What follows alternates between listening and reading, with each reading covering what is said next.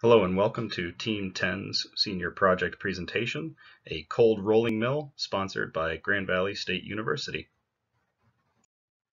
Our team was comprised of Nicholas Fiore, Nicholas Erickson, Austin Blumenthal, Andrew Mitchell, Trey Pfeiffer, and Michael Verweis.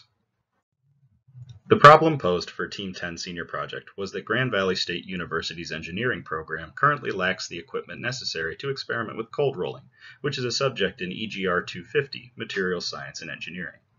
To this end, a cold rolling mill had to be designed and constructed, which would allow students to gain hands-on experience with cold rolling processes. Constraint specifications for this project were as follows. The budget given to us by GVSU was $5,000. The overall footprint for the full mill assembly was to be less than 42 inches wide by 84 inches long. Originally, the mill's final destination was going to be in the corner of the EGR 250 Keller lab room. However, this had changed, and the current final location for the mill is unknown at this point, which is why the mill was made mobile. The mill was to be designed to be able to deform quarter-inch thick cartridge brass samples. The hardness of the rollers had to be harder than that of the samples being cold rolled to prevent deformation of the rollers. The mill had to be designed to be able to compress the sample's thickness by 50%.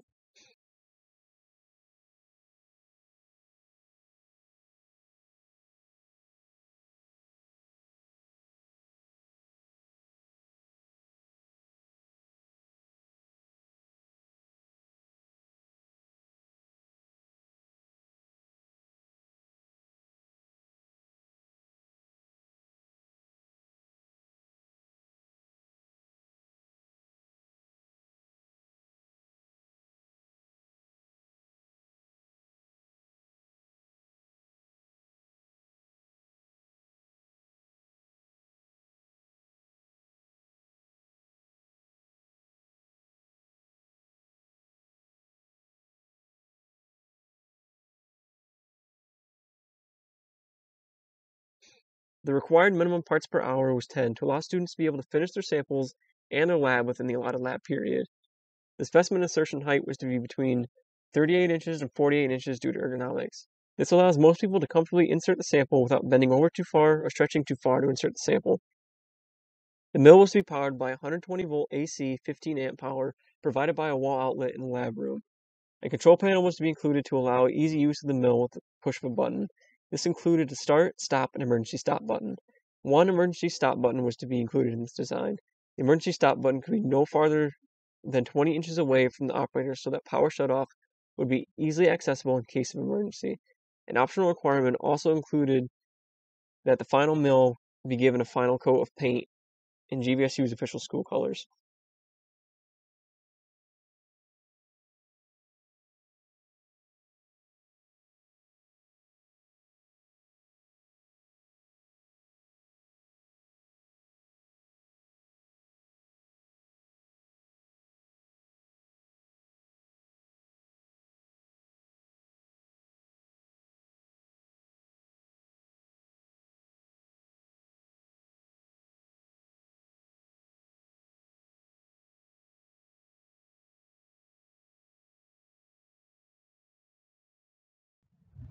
Research into cold rolling mills provided an overview of the functions necessary for design and construction.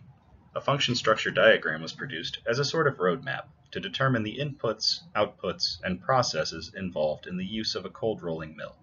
Important inputs were the undeformed metal sample, mechanical energy, electrical energy, and a signal. The resultant outputs would be the deformed sample, noise, and heat. Special considerations had to be made for the signals involved, starting and stopping the rollers, and overall deformation amount of the sample. A weighted Pew matrix was utilized to determine the best concept, given a list of criteria based on the specifications and function structure diagram. These criteria were cost, reliability, size, ease of assembly, and ease of use. After initial review, 6 concepts were found to meet all necessary criteria, and these were compared against one another. Concept 3, possessing the highest total score, was the selected design. The winning concept, Concept 3, was a mobile cart design, which would protect the electronics and motor assembly inside. This design included an easy-to-access e-stop flap, as well as a sliding tray to feed the sample into the roller assembly. Some modifications would be made as the project progressed, but overall, this design was adhered to. The mill was to be powered using a wall outlet that provided 120 volt AC 15 amp power. The motor is protected using a 13 amp circuit breaker. The motor had a full load amperage of 12.8 amps. A safety relay was used to provide more safety by incorporating an emergency stop button and two miniature contactors. The mill would be turned on by a normally open start button and stopped with a normally closed stop button. Redundant contactors provided further motor and user protection. All wires used were 14 gauge wires. We have an image of the Durston F130. It is a pre-constructed mill purchased in order to reduce the cost of constructing a mill of our own. We modified this mill by removing the handle as well as modifying the key that attaches to the handle to allow for our shaft coupler to be mounted along the Durston. Several key safety considerations were taken into account during the planning and construction of this mill. The first of these was the safety shield. It was designed alongside ANSI and ISO standards and was created using two plexiglass panels on the front and back side of the Durston mill. This was designed to protect both the user and the mill from any unwanted or large samples from damaging the Durston or the user.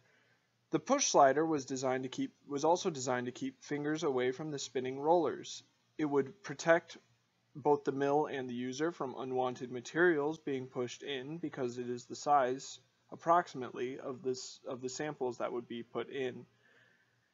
It is also designed to be removable such that if access to the Durston is required, it can be accessed quite easily. You can see images of the two safety mechanisms described previously. On the left, we have the push slider mechanism. In the image, you can see the two knobs that are used to guide the sample into the rollers as necessary.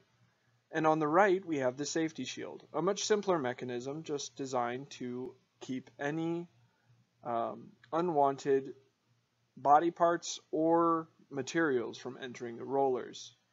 As of yet, it has not yet been implemented into the mill. The final total cost of the entire mill assembly was $4,531. This was slightly more than we had estimated due to some issues with dimensions on our shaft coupler that were incorrectly provided by the manufacturer.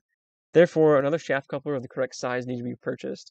The electric component enclosure, which included the circuit breaker, safety relay, and contactors, was around a total of $275.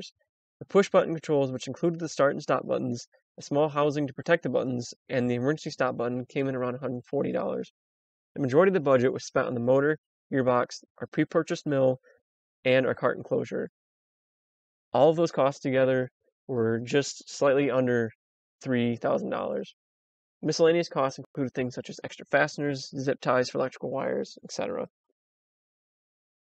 These are two pictures of the CAD of the final plan assembly of the cold rolling mill. On the front of the machine, you can see the emergency stop flap. On the top of the machine, you have the operator push buttons, the mill itself, and the push slider assembly.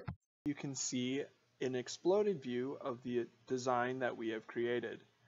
At the very top, we have the Durston mill, followed by the push slider assembly and the on-off buttons. Additionally, there is the covering for the gearbox and shafts, as well as the top plate. The outfeed tray is below the top plate. The next is the entirety of the frame of the machine, and surrounding that are all four panels. We also have the electrical box, which is to the right of the frame. The motor gearbox assembly can be seen below the frame, and below that we finally have the roller wheels that allow it to stay mobile. Given the initial space constraint of 42 by 84 inches, the team strived to create a compact design for ease of mobility and placement. The final design occupied a 24¼ by 30¼ inch footprint, thus meeting the size specification. Construction has adhered to this design, and thus the final product is within specification. For the performance of our machine, we are currently in testing phase. In this phase, we are checking both the mechanical and the electrical systems, ensuring that both are working properly. We are currently able to roll previously hardened cartridge brass to 25% thickness, It was much harder to roll this previously hardened material. And we are now currently in process of sourcing annealed brass, which is much softer, which will allow us to do further testing. We are also comparing many of our mathematical calculations to the real-world results that we are getting. We have started looking into roller lubrication to prevent samples from warping as they are passed through the rollers multiple times. Additionally, paneling will be added to our machine once testing is completed. Rolling.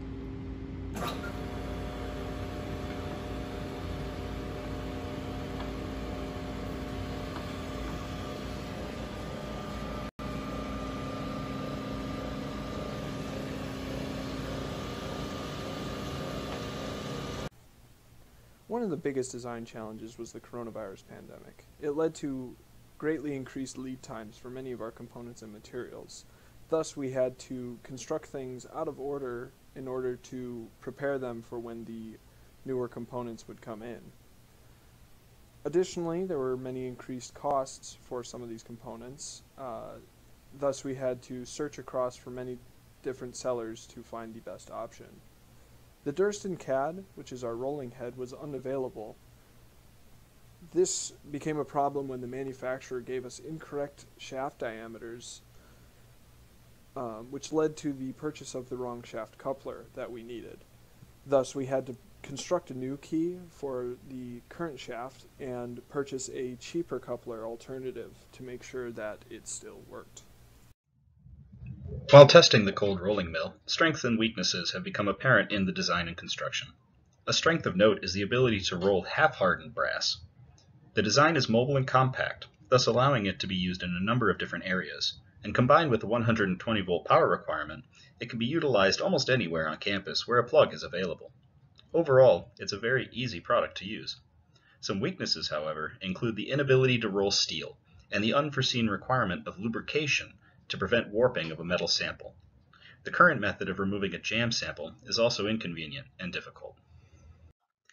Future improvements to this product are immediately visible and mainly have to deal with power and power transmission.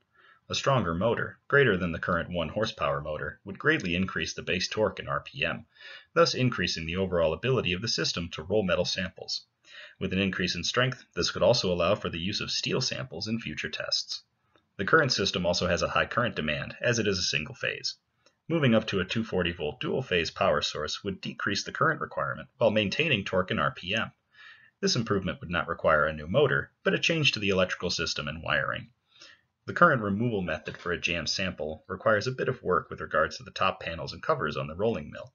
This could be redesigned for easier access, so that a jammed sample could be removed quickly.